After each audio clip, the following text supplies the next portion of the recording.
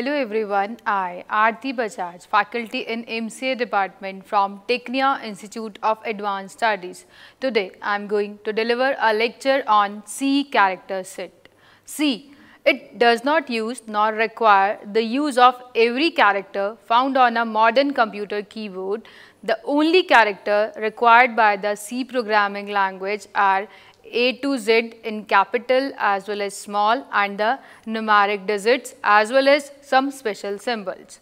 So, the form of a C program. All C program will consist of at least one function, but it is usual to write a C program that comprises of several functions. The only function that has to be present in the function called main. C makes use of only 32 keywords which combine with the formal syntax of the form of a C programming language. Like all the keywords are written in lowercase like the Unix. Uses uppercase and the lowercase text to mean different things. A keyword may not be used for any other purpose. For example, a variable cannot be called auto.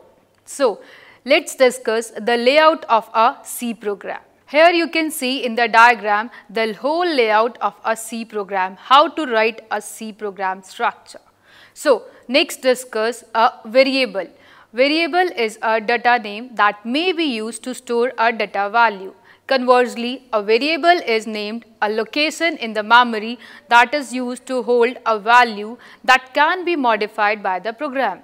So, a variable may take different values at different times during the execution of the program.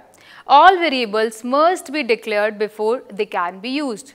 In any language, the type of the variable that it can support depend on the type of the constant that it can handle. That means an integer value can hold only an integer constant, a real variable can hold only a real constant, and a character value can hold only a character constant. The general form of the declaration is define the type like integer, float, character, whatsoever it is, as well as the name of the variables like v1, v2, v3 and so on. Here, type must be a valid data type plus any modifier, and v1, v2, v3 and the vn are the variable names. There are 5 basic data types associated with the variable. The first one is integer. Integer, as the name defines, it contains a whole number. The second is float, floating point value, that is a number with a fractional part. The third is double, a double precision of the floating point value. The fourth one is character, which contains a single character. And the fifth one is void. Void means the valueless special purpose type. We have some declaration like int IJL with the short int with simple variable, unsigned int, because the int have different types like the signed and the unsigned values. Variables are declared in 3 basic places like inside function, in the definition of the function and outside of all the functions. These are local variables, formal parameters and the global variables respectively. A variable that are not initialized have unknown values before the first assignment is made of them. So, we have some rules for constructing the variable name. The first one is they must begin with a letter of the English alphabet or underscore. Second rule, a variable name is any combination of 1 to 31 alphabets, digits or underscore. However, only the first 8 characters are treated as significant. The third rule, uppercase and the lowercase are significant. That is, the variable salary is not same as the salary. It should not be the keyword. No special symbol other than an underscore can be used in the variable name. White spaces are not allowed. As only the first 8 characters are recognized by a compiler, then the 2 names average height and the average weight mean the same thing to the compiler. So, let's discuss one by one. The first one is integer number variable. The first type of the variable we need to know about is of the class type int integer number variable. The first type of the variable we need to know about is of class type int, short for the integer. An int variable can store a value in the range of 32,768 to 32,767. You can think of it as a largest positive or the negative number. No fractional part is allowed. To declare an int, you use the instruction like int name of the variable. For example, int a.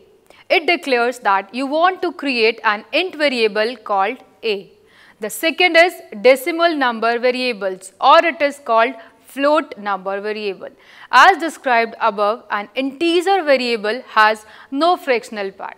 Integer variable tend to be used for counting, whereas real number are used in arithmetic operations. C uses one of the two keywords to declare variable that is to be associated with a decimal number like the float and the double. They are each offer a different level of precision as like the float. A float or the floating point number has about 7 digits of the precision, and a float takes 4 bytes to store the data. Second is double. A double or the double precision number has about 13 digits of the precision, and a double takes 8 bytes to store. We can write like float name of the variable like float total. So, total is a floating point variable. Next is character variable. C only has a concept of numbers and the characters. It very often comes as a surprise to some programmers who learned a beginner language such as BASIC that C has no understanding of the strings, but a string is only an array of characters, and C have a concept of array. To declare a variable of type character, we use the keyword char. A single character stored in 1 byte. For example, char C. To assign or store a character value in a char data type is easy, as a character variable is just a symbol enclosed by the single quotes. For example, if C is a char variable, to store the letter A in it using the statement like C equals to A in single quotes. So, that's all about the variables, that's all about the data types used in C language. I hope you understand the topic. Thank you very much.